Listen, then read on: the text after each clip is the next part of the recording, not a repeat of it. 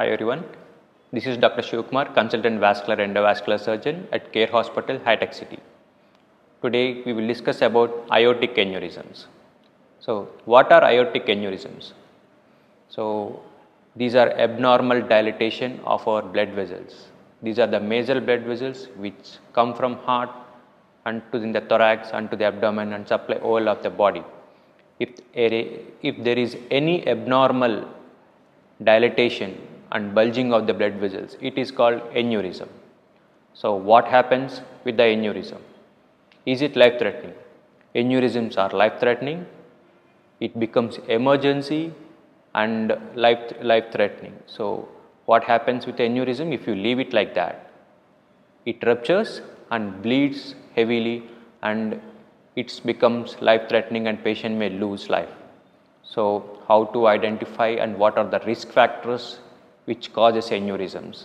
Generally it occurs in elderly age. As we age progresses, the blood vessel wall weakens and becomes ballooning, as it becomes bulging and ballooning. So and it causes aneurysms. And also other risk factors like smoking, diabetes, hypertension may increase the severity and of this condition.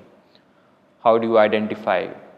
If you have any pain in the abdomen or any severe pain in the chest, consult a doctor and they may advise you either CT scan or anything depending upon the condition, and it can also be detected by simple ultrasound or physical examination.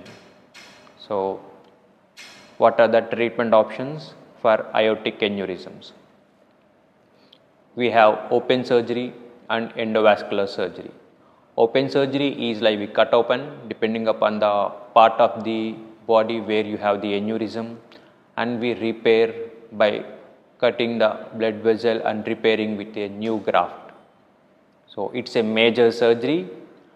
So whether any other options for treating these aneurysms?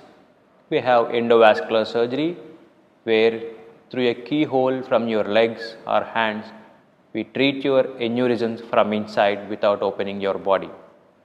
We call endovascular aortic aneurysm repair or thoracic aortic aneurysm repair through endograft. So is that only the methods for treatment? So these are the two common methods for treatment, and you have many recent advances in that, like we can do hybrid approaches in where some part of the aneurysm we treat with open surgery, which is less risky, and we treat the main part with endovascular. So who are the experts in treating aortic aneurysms? Vascular surgeons who have experience in treating these aortic aneurysms are the best. So consult a vascular surgeon if anyone suffering with an aortic aneurysm.